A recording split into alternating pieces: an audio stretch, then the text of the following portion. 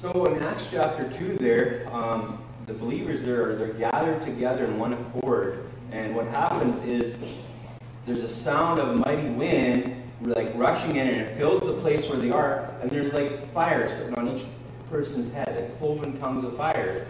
And the multitude, he must have heard this and maybe saw it through the windows. And they come wondering, the whole multitude comes there. And so Peter starts preaching to them the gospel.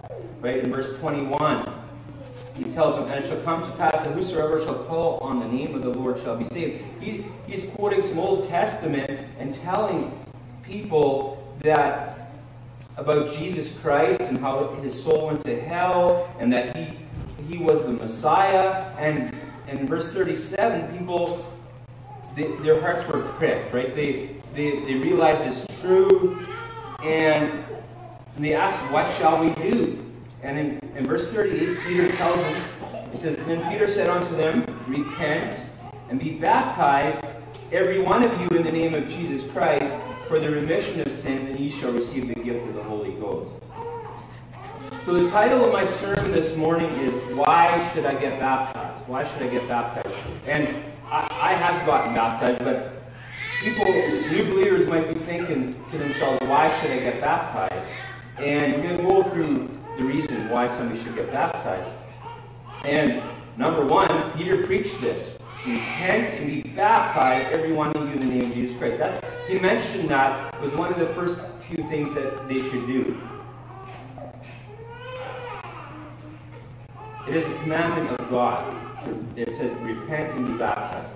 But people will twist this. People will twist this and say, this is a requirement for salvation. It is not a requirement of salvation to get baptized. The way I grew up, there was a big emphasis on baptism. Make sure you got baptized before you die, because otherwise you'd be lost. You'd go to hell. That's what we were taught. And obviously that's false. The Bible doesn't teach that. And among the Mennonites, that's a big concern. That you know, in German they say "dite," which "dite" is deep, so that should tell you how you get baptized. But they even in their churches, people have to be baptized before they get married, and which isn't a bad idea, because you don't want to be unequally yoked. But they don't understand baptism at all, because they think it has to do with salvation. But some people say, well, didn't Peter right here talk about being baptized for the remission of your sins? You have to repent and be baptized, every one of you, in the name of Jesus Christ, for the remission of sins. So what is the remission of sins? That is the forgiveness of sins. But notice he says repent. Now, some people want to say this means repent of your sins. Right? See? Repent of your sins, be baptized, and your sins are forgiven, right? No, that's not what I mean. That's wrong. Repent means to repent of your unbelief, okay, and believe. Because if repent in this passage, in this verse 38, means to repent of your sins, where's the gospel? If repent doesn't mean to believe, to quit believing the false thing and start believing the right thing, where's the gospel? He's not telling them to believe and be baptized. He's saying repent. Well, repent means repent of putting your faith in you being a child of Abraham or a child of Israel. Put your faith in Jesus Christ, that he died for your sins. He even talked about, prior to this, he talked about Jesus' soul going to hell. So this repent here is talking about repent of what you believe in and believe the right thing. And so they had to believe and they had to be baptized. Baptism wasn't part of the remission of sins. Okay? They had to repent. They had to repent of their unbelief and believe, and then they were saved. But they should also get baptized. That was also a commandment. You believe and then you get baptized. That's the order. Okay? In verse 41 it says, "Then they that gladly received his word were baptized." So they received it. They believed it. And the same day there were added unto them about 3,000 souls. Just imagine that. Peter's preaching there was powerful. God's word, right? And 3,000 people believed and got baptized. I believe most of them, because it says, probably all of them, because it says, they that gladly received his word were baptized. And so some people, they don't quite get this about the repentance. You know, they say, well, John preached the baptism of repentance, right? Mark 1, verse 4 and 5, the Bible says, John did baptize in the wilderness and preached the baptism of repentance for the remission of sins. And there went out unto him all the land of Judea, and they of Jerusalem were all baptized of him in the river of Jordan, confessing their sins.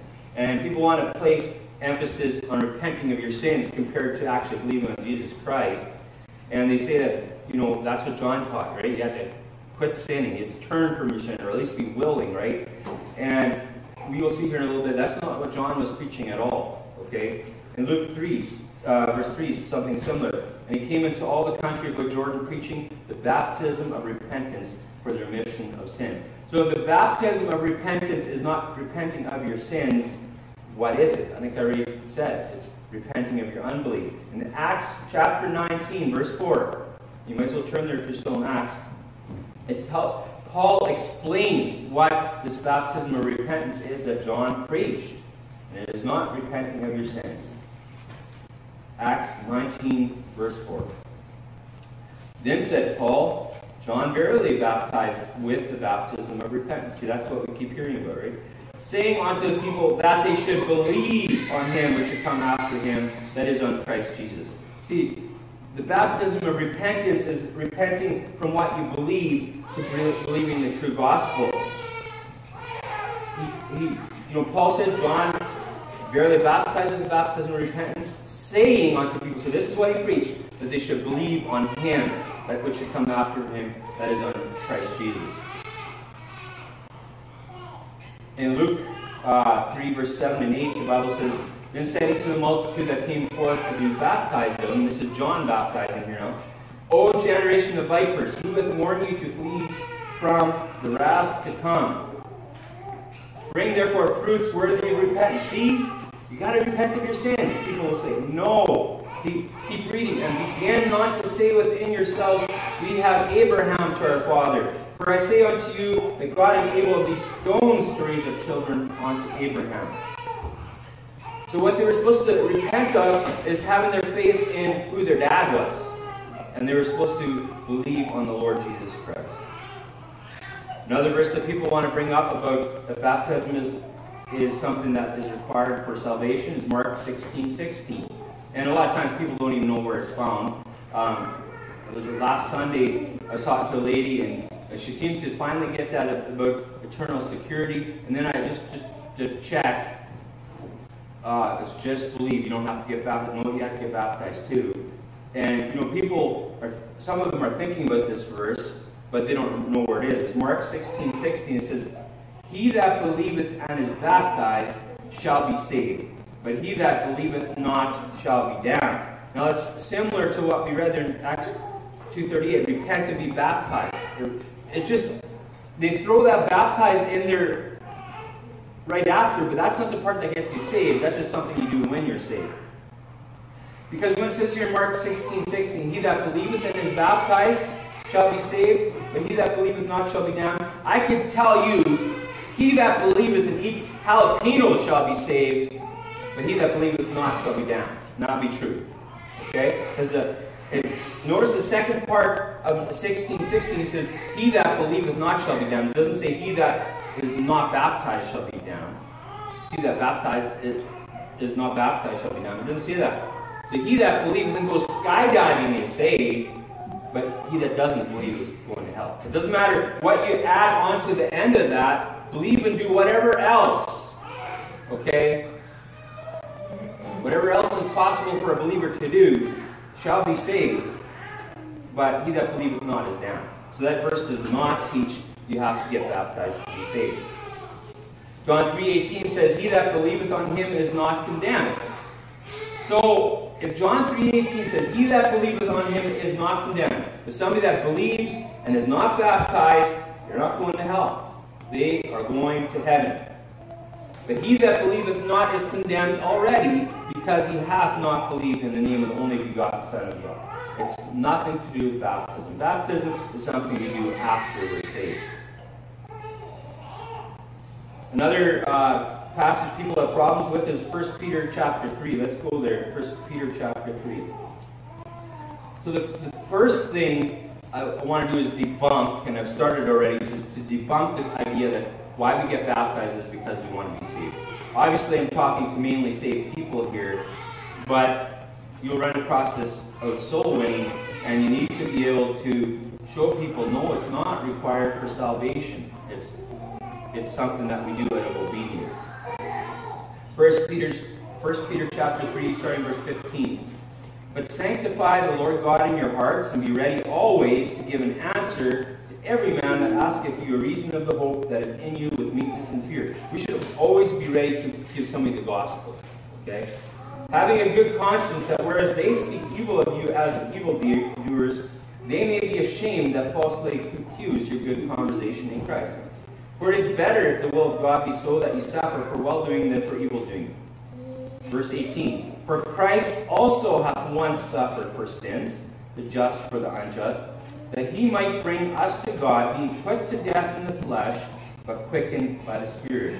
Now, verse 18 will be very important here in a couple of verses. By which also he went and preached unto the spirits in prison, who sometimes were disobedient, when once the long-suffering of God waited in the days of Noah, while the ark was preparing, wherein few, that is, 8 souls, were saved by water. And verse 21 is the one they have the problem with.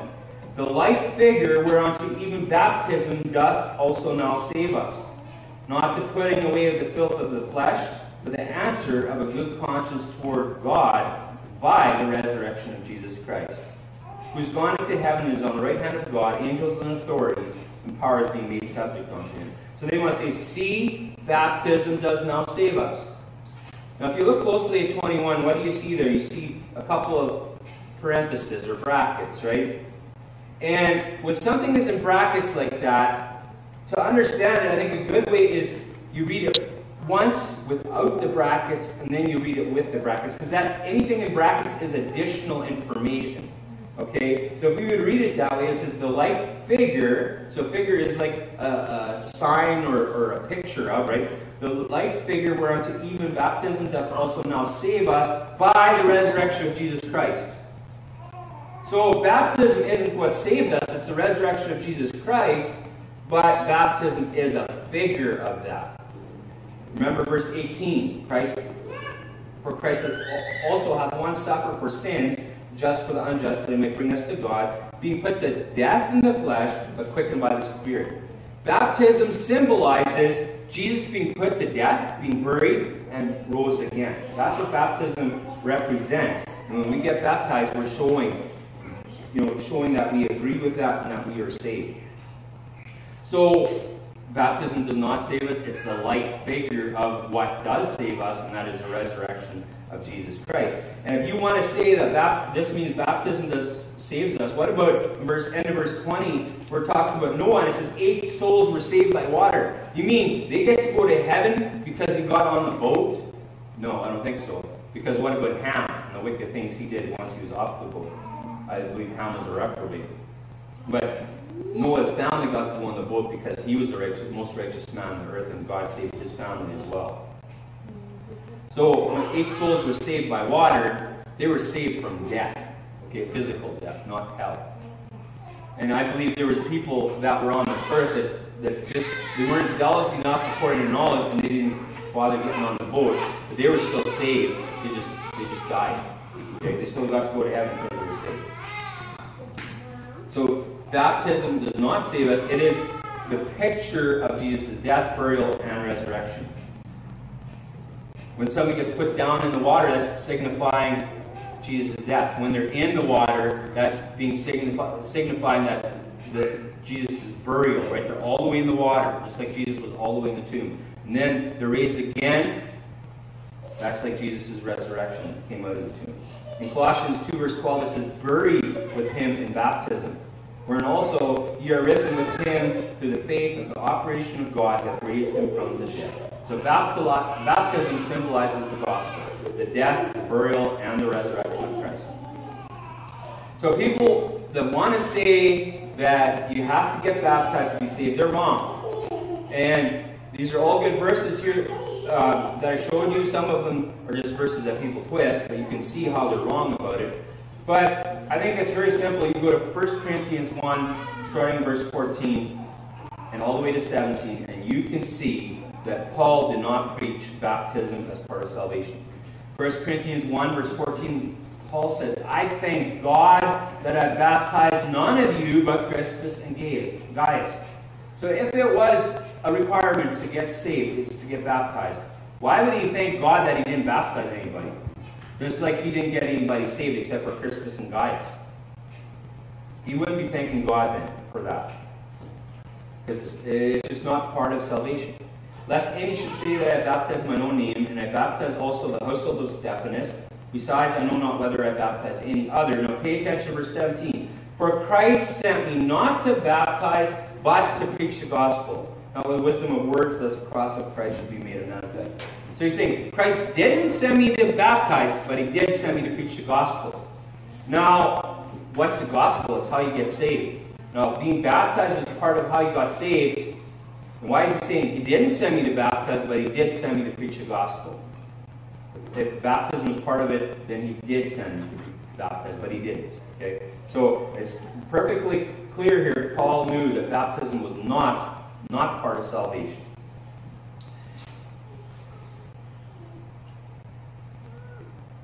In Romans 10, it's very clear. We'll be going through that in a few Thursdays. It's very clear what Paul preached. Okay?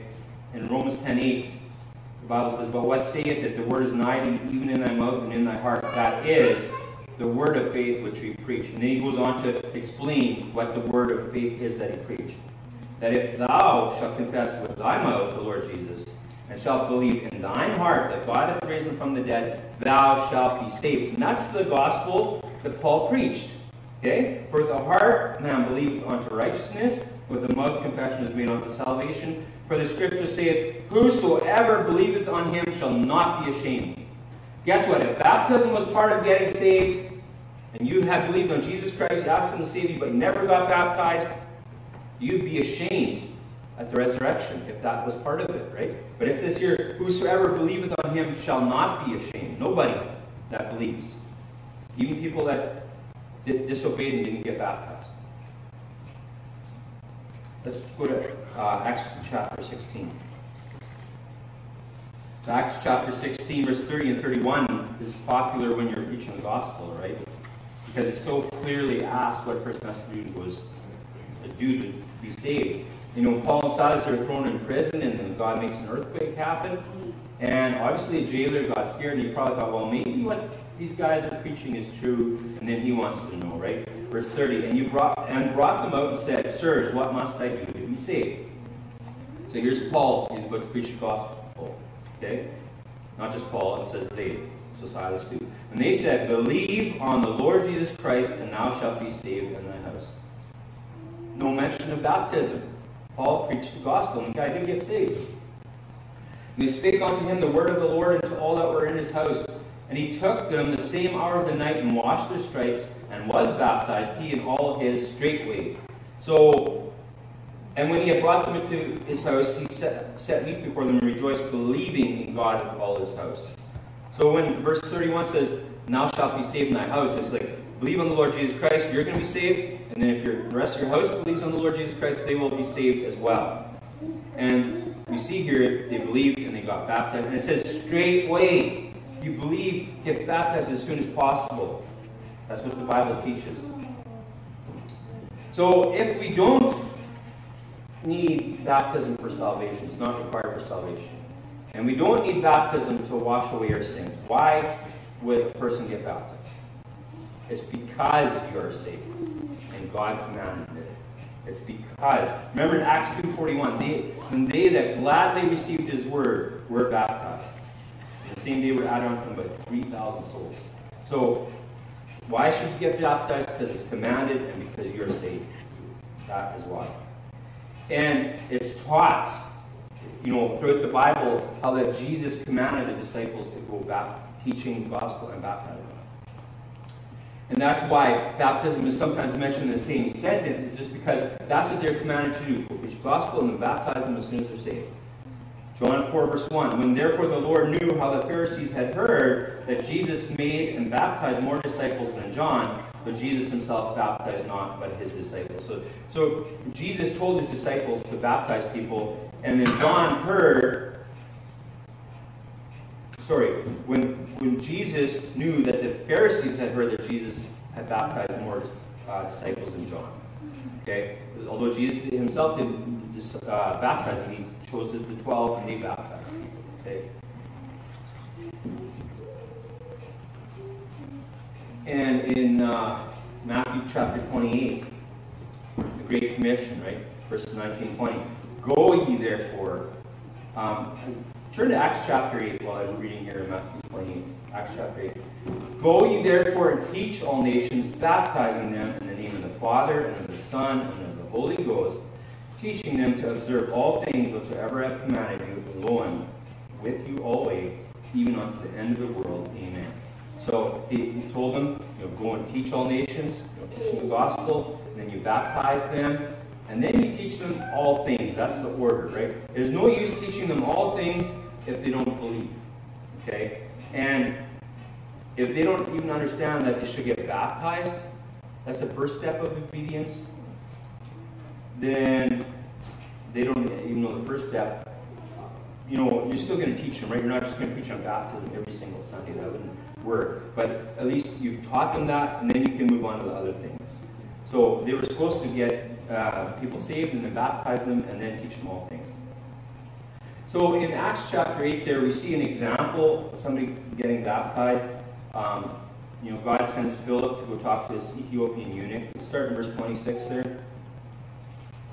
And the angel of the Lord spake unto Philip, saying, Arise and go toward the south, unto the way that goeth down from Jerusalem unto Gaza, which is desert.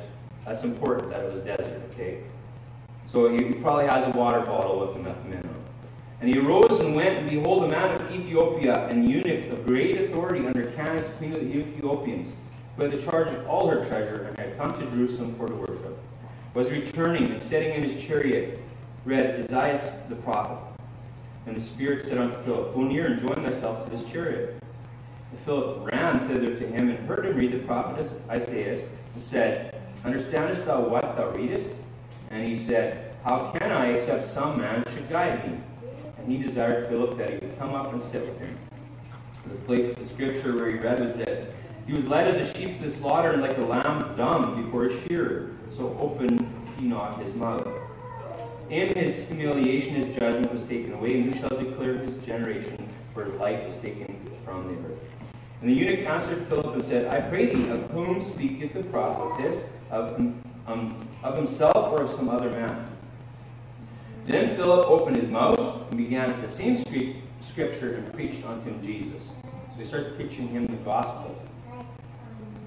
And as they went on their way, they came unto a certain water. So it's some body of water, okay, either a river or a lake or a pond or something.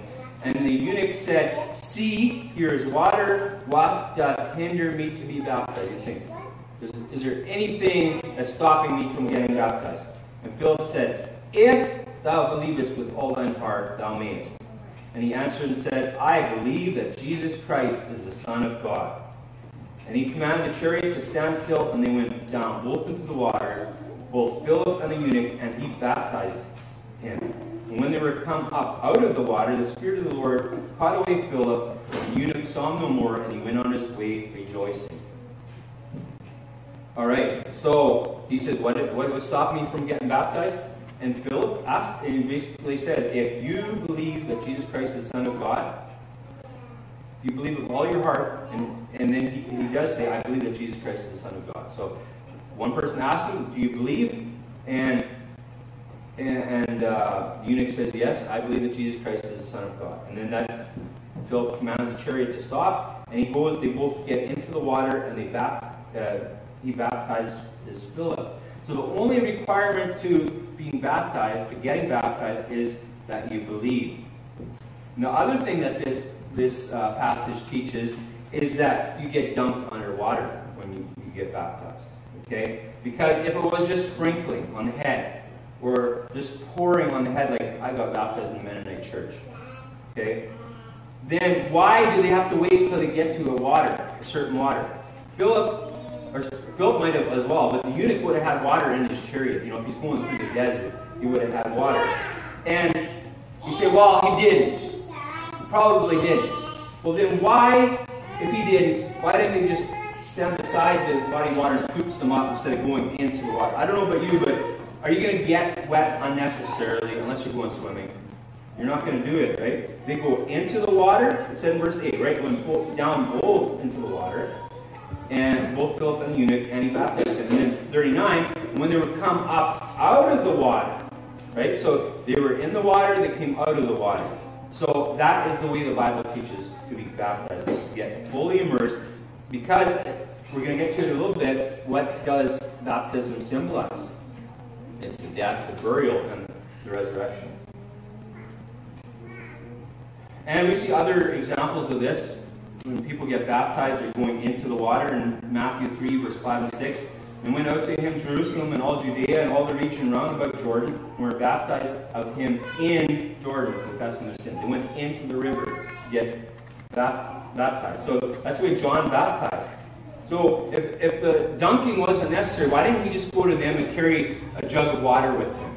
Okay? If that's all that was needed, he could go around, get people saved, and just pour water on them or sprinkle them. But remember what the Ethiopian eunuch, he said, see, here's water, what doth hinder me to be baptized? So, why should we get baptized? It's because we're saved. But if you're saved and you think you've been baptized, but you were not immersed, you were not baptized, you just got wet, it does not count, and you should get baptized. When Jesus got baptized, Matthew 3, verse 16, and Jesus, when he was baptized, went up straightway out of the water, and lo, the heavens were opened unto him. And he saw the Spirit of God descending like a dove and lighting upon him. He got immersed. He was in the water. You say, well, he could have been just standing in the water, somebody could have scooped water and poured it on him. Well, then why bother getting in the water? Just scoop some water and put some on somebody's head, and they don't have to get all wet. It's because, see, we don't understand Greek. Okay, but the Greek speakers, they understand baptism, that means you get dunked underwater. That word means you get dunked. And even in Low German, you know, the word, or in High German, taufen, you know, and Low German is diepen. You can see how that word comes from dipping or putting somebody in deep water. Okay, like deep enough that they get submerged. But we don't need a Greek dictionary. We don't need to, you know, go to the etymology of a word or anything like that. But we can see from Scripture, every time they're going in the water, and then they come out of the water once they're done baptizing. The Bible teaches immersion. Colossians 2, verse 12, it says, buried with him in baptism, wherein also ye are risen with him through the faith of the operation of God that raised him from the dead. We are buried with him in baptism. What does that mean? We're actually physically buried? No, we're symbolizing. Just like communion symbolizes Jesus' blood and his body, this symbolizes his death. And if we're symbolizing his death, you think that Jesus, when they took his body, they just sprinkled some dirt on him or poured a pail of dirt on his head? No, they put him all the way in the tomb. He was totally surrounded. Okay? Just like even, and I don't have this in my notes, but it talks about the children of Israel. When they crossed the Red Sea, there was a cloud above them, and they had water on both sides. They were totally surrounded by water. That was a picture of baptism. And if baptism is a symbol of people, of Jesus being buried, then you don't symbolize that by just sprinkling or pouring. You dunk somebody all the way under. Romans 6, starting verse 3, says, know ye not that so many of us as were baptized in Jesus Christ were baptized into his death? Therefore we are buried with him by baptism into death. So there it is again, buried with him by baptism. That this is a picture of, like as Christ was raised up from the dead by the glory of the Father, even so we also should walk in newness of life. So there's the burial and the resurrection. And then look at verse 5. It's very interesting. For if we have been planted together in the likeness of his death, we shall be also in the likeness of his resurrection. So, talk about baptism, buried with him by baptism. And then he talks about planting. We're planted together in the likeness of his death. So now, when you plant a seed, you just sprinkle a little bit of dirt on it, or do you put it all the way into the dirt? You put it all the way in the dirt. Jesus' body didn't just get some dirt thrown on it or a couple of rocks or something like that. He got put all the way in the earth in a tube hewed out of rock. John 3:22-23, after these things came Jesus and his disciples into the land of Judea.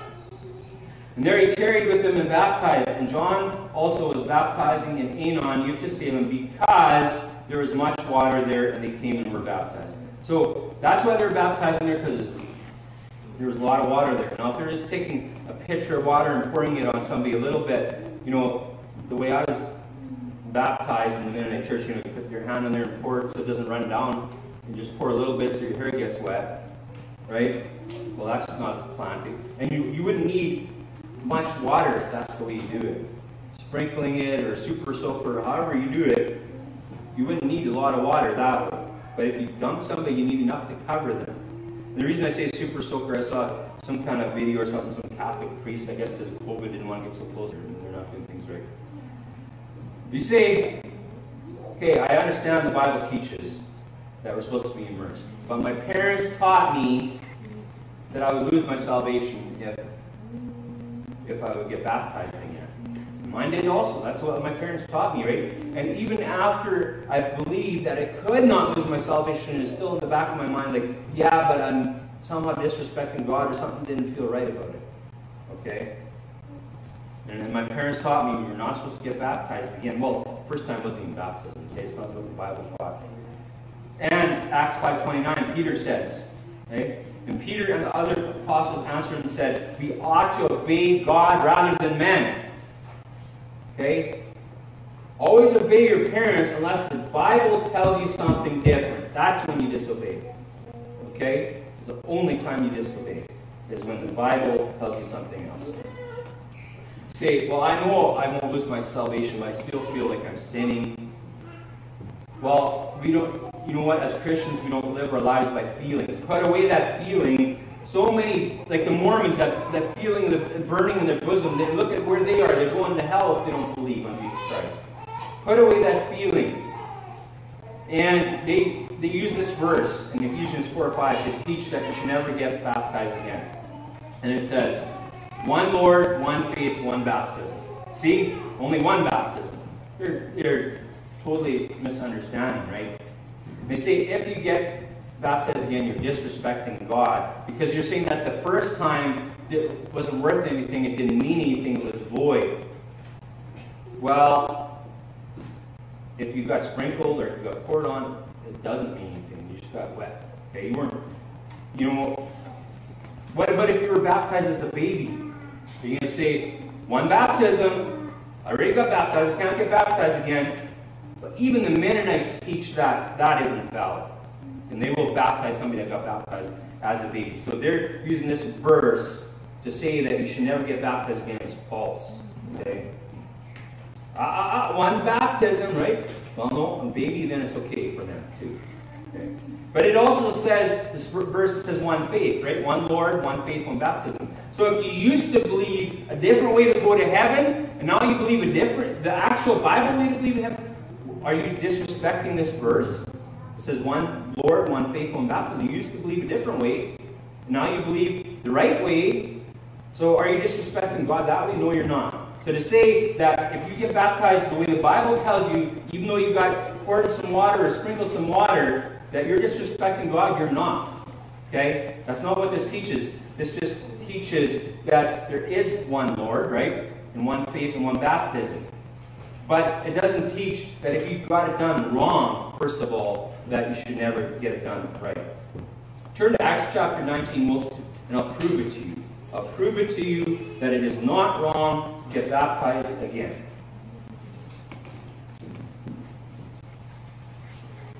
So I got poured on, they called it baptism. Okay? In the old colony Mennonite church. You say, why did you go to Old Colony in the first place? Well, I grew up in a more liberal church, and I started reading the Bible, and I realized the stuff they were teaching in there was wrong, like ladies getting short hair and so on. And, well, I knew that was wrong, and I knew these other people, they didn't teach that. Well, they were just as bad, right, because they had the wrong salvation. But I got poured on, and they call it baptism. But the Bible is clear, you need a lot of water to baptize someone, right? They baptize their Anon or Salem because there's much water there. And if you got poured on, or you got sprinkled on, or any other way than the Bible teaches, you didn't get baptized, you got wet. You were baptized as a baby. Even if you got immersed, dunked in all the way, you were not baptized, you got wet. Even if as an adult you got immersed, but you were not saved, you did not get baptized. Let's face it, most of us that have been sprinkled or poured on, we weren't even saved when we got baptized. I know I wasn't. You know, when you got baptized, you probably believed you could lose your salvation. You probably believed you had to repent of your sins to be saved, or that you could lose your salvation, or something like that, right?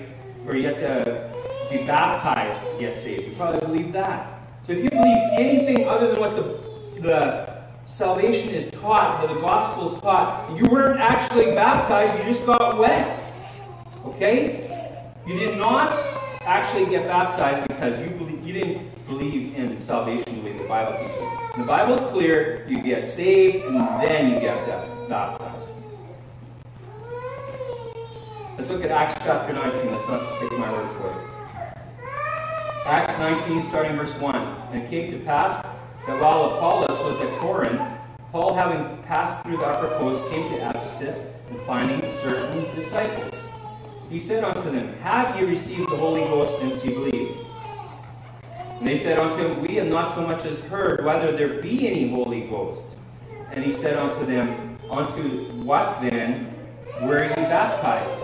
And they said, Unto John's baptism. And then here's that famous verse that teaches what John actually preached. Then said Paul, John verily baptized with the baptism of repentance, saying unto the people that they should believe on him which should come after him, that is on Christ Jesus.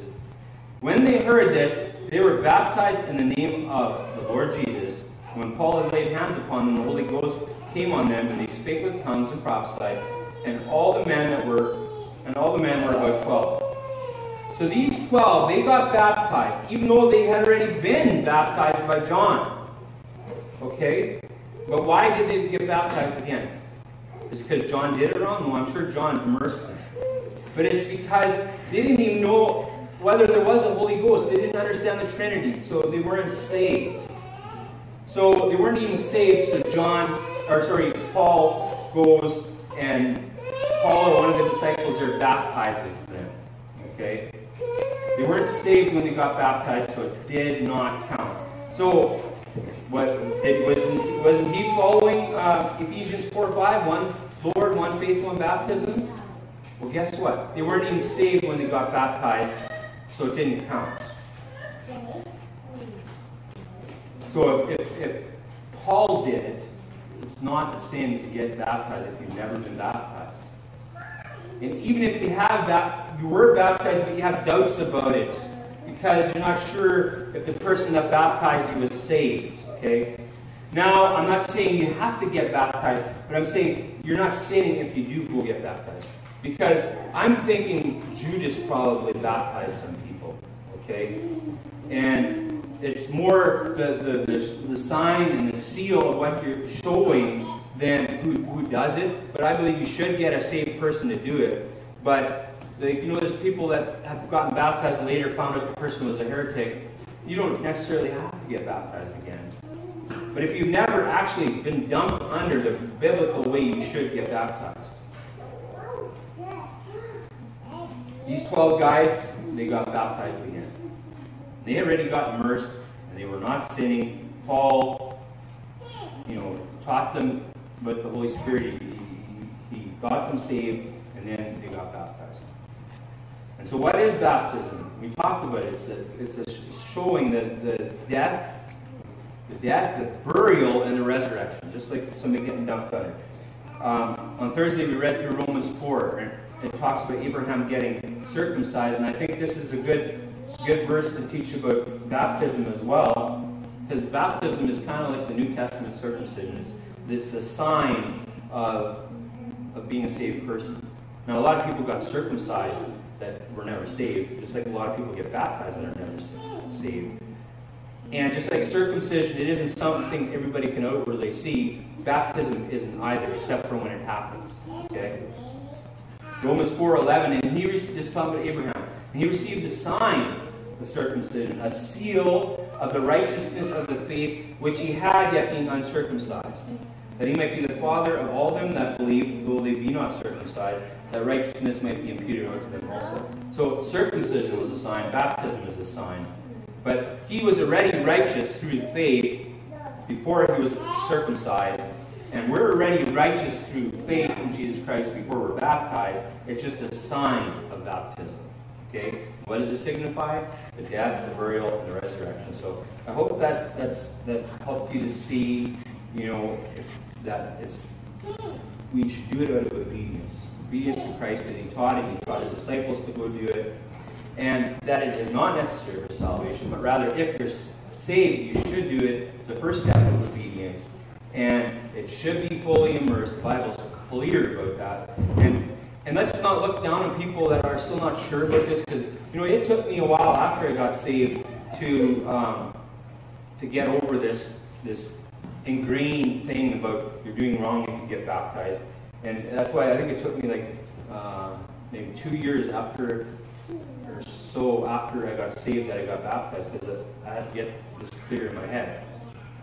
But listening to sermons about this is good, and then you can see, the Bible teaches it's fully immersed, because you're in the likeness of his death, you're planted, and then, like his resurrection, you're brought up out of the water again. So let's pray. Thank you, God, for salvation. Thank you for making it free. Thank you for saving so many people.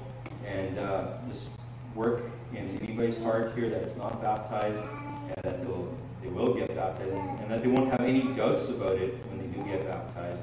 Because your word is clear on immersion, and it's clear that those 12 people got baptized again, even though John baptized them. And help this congregation to grow, not just in numbers, but also spiritually.